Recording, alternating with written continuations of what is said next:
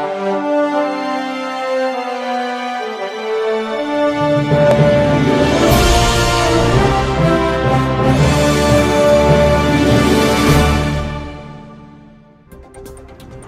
is Ryan Mack. It's Travis Smith. And we're with Operation Hope, and we're standing across the street from the White House at the Treasury Annex. That as of January 7th, because Operation Hope advocated for it, they're going to change the name of this building to the Freedman's Bank. Man, how do you feel about that, Travis? Man, I feel great about it. And the fact that it goes with Operation Hope's mission, the first thing that Lincoln wanted to do after he freed the slaves was to teach them about money and to get a bank account. Well, I'll tell you what. You know what? Do you think the people know about the Freedman's Bank, though? I'm not sure. We should check it out. Let's go ask the people.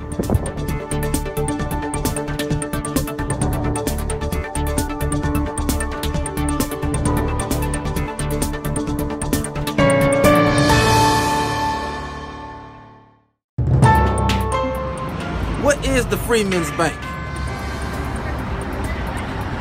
I am not aware of the Freedman's Bank, but I would like to know more about it. The Freedman Bank was a bank that was created by the U.S. government in around 1865 to help the soldiers of the Civil War and the African Americans to get access to the financial institution.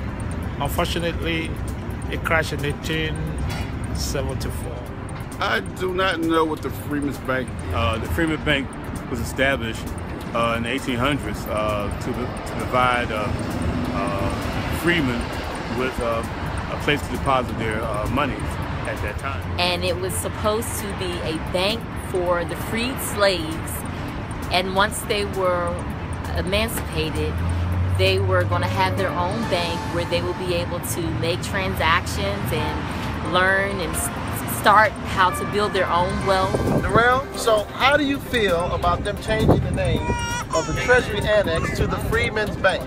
Well, I think it's something that's going to be a little controversial at first, but once people really get the premise of why it's being changed, you know, Freedman's Bank, what it represents, what it stands for, and how it was originated, I think then, you know, people will get more of a general idea, and then it'll be supported by more and more people down the line. So I think it will be a good idea.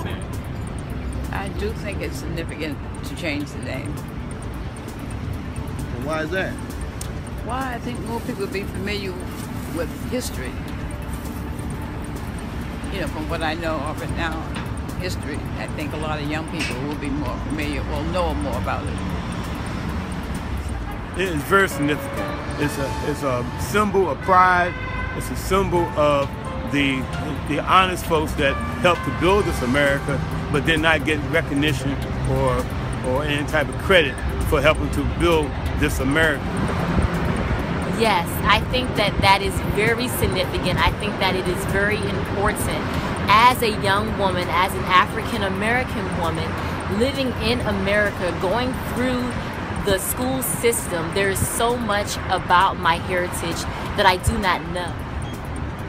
It is extremely significant for African Americans to be for institution to be named after us. One, we're the builders of this country.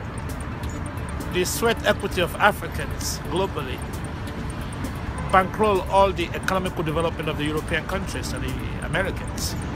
So anything that is named after us to recognize us is highly important. And so also it's at a time where the income disparities among black and white is very, very wide, and the unemployment rate among some of the Africans in this hemisphere is not acceptable.